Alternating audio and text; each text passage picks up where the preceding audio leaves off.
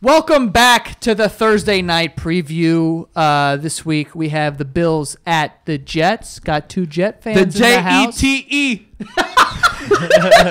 You remember that? Who did that? No, hold on. I remember that. Who did that? Tony Richardson. The New York Jete Jets. Yeah. Jete Jets. Yo, I totally forgot about that. Yo, legendary moment, man. When we say legend on the podcast, so you guys can understand the lingo, it's acts like that. You know, like misspelling or just being a legend. Jete. That's why he's a chief. Like, yo, I was watching that live. I was fucking dead. he wants to be like, I don't know, for some reason he's held in high regard in Jets like front offices. Like, he's always around the Jets, but he's really a chief. Yeah, like, I wouldn't have him chief lifer. announce me. I mean, he was a big part of those Jets. He was. Made some noise. He was. Shout out to Tony Richardson. Anyway, so the line on this game is 3.5. The Jets are getting 3.5 at home. Who do you think's taking this game? I think the Bills are. I think if the Bills want to be taken for real, they're 5-2 right now, pushing for first place. Right, the Pats are 6-2. They got to win games like this on a short week on the road. You know, against the Jets team coming off a pair of abysmal losses. Where if you flip those scripts, their Jets are 5-3, and this is a huge game in the division. But that didn't happen. They've collapsed twice now in the fourth quarter, back-to-back weeks against the Dolphins and now the Falcons. So it's an interesting game for the Bills. The Jets shoot themselves in the foot, right? They're the most penalized team in terms of yards, 596 yards. So jeez, the Bills got to take advantage. I know the Jets don't get after the quarterback that much. It's more of the secondary guys who are coming for pressure. The linebackers in the secondary, you know, so that might be an advantage for Tyrod Taylor. Although it could be an advantage for the Jets because if they get after the quarterback with those guys this week, the Bills don't really have options out wide that scare you in Deion Thompson and Zay Jones.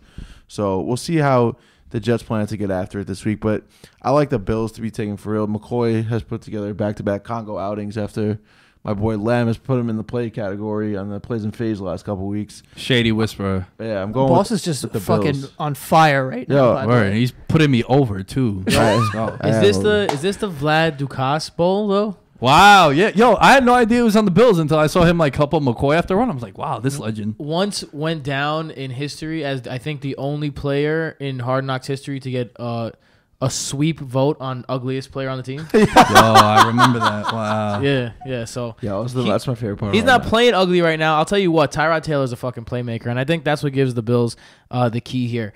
Tyrod Taylor has gotten better and better each year, and he continues to be one of the more elusive quarterbacks in the league.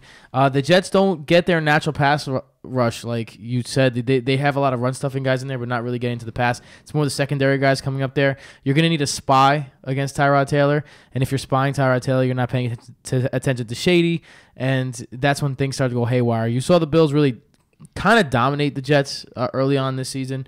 And I think that happens at the same. I think it's a big test too because a lot of people are on the Bills bandwagon all of a sudden.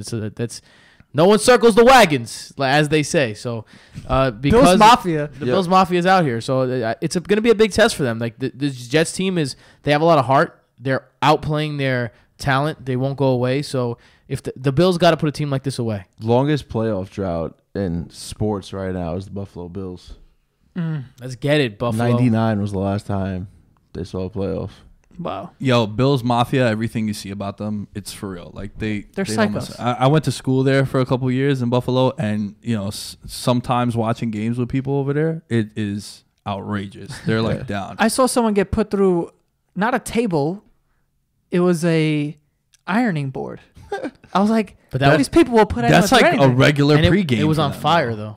Yeah. Was Well, it? don't forget the fact that it was on fire. That was And the table. forgot about the fire. And nobody put him through that. He volunteered to put himself through that. You know, there was no choke slam or power Speaking bomb. of which, we got to put Impy through a fucking table. We Guys. do we have gotta to do put that. him Like through we've a been table. really slacking on putting Impy through a table. Coming for you, MP. Yo, I think that if you're the Jets, how do you not just put 9 guys in the box and just try to stop McCoy? Well, that's what I was going to say. The Bills are a top 10 running team this year with McCoy so far, and the Jets are really not good against the run. They're ranked 28th right now. This could be fucked up. And they don't get after the quarterback, and you have Tyrod Taylor who can move around. They could pretty much – this is not a good matchup, I feel like. I just think you put 9 in the box and you have Deontay Thompson and Andre Holmes and Zay Jones. Charles Clay, is he out or is he playing? I think he's out again. I think he'll Short be week out because then like- then you have the too. long. Boy Nick O'Leary, bro, against him. Yo, He's a shout serious out. targets. Yo, no Yeah. gloves. What? Nothing. Jorge Posada. The thing about Shady McCoy's been beating those big man boxes his whole career, though. It's just been him on a lot of teams with no real quarterback help, and he's been beating those boxes because he can get to the outside so quickly. So stacking the box, like committing to the run, it would definitely do the Jets. I think they should commit to the run, but stacking the box against McCoy is not. It's not like stopping the traditional running back. He can very much slip out of that and go for a big can one if also he gets to the outside. Catch it out of the backfield as well. Right, and take a screen out there. You know, you could do a lot of things with Shady McCoy to avoid those 9-man fronts, especially against, as well as they've been playing, rookie cornerbacks. Yeah. I'm sorry, rookie safeties. So who are we taking here? 3.5. I'm gonna take the Bills on the road. Covering Yeah, 3.5. it's funny because the Jets have been playing well. And I shouldn't say well. They've been covering like spreads.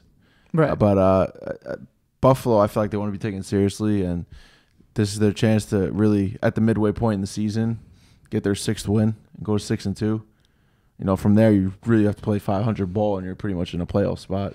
So games like this, like I said earlier, got to win. Division matchup. It's going to be a tough one on the road, but I'm going with the Bills. All right. What about you? I'm going with Gangrene. Yeah. 3.5. 3.5. Yeah, that half point is killer. So I'm gonna go with the Jets. I think the Bills win, but I think it's a close game. And the Jets do play close games. They're not really getting blown out. So I think they'll cover. I think when you look at Thursday night games, you're thinking about you're going to go to your best players. You're going to go to guys that have got you there before on a short week to prepare. Luckily, these are two division opponents, so they know each other. So the short week to prepare shouldn't be too much of a difference because they already are so familiar with each other's personnel. Also played once before. Oh, already. yeah, exactly. Also, yeah, exactly. Forgot about that too. Also played once before. So I'm going to do the same as Nick, honestly. I'm going to go with the Jets, but I think the Bills win this one in a close one. I think it's a really low-scoring game. I wouldn't be surprised if this one ends like 10-3 with a last-second field goal. Or 10-7.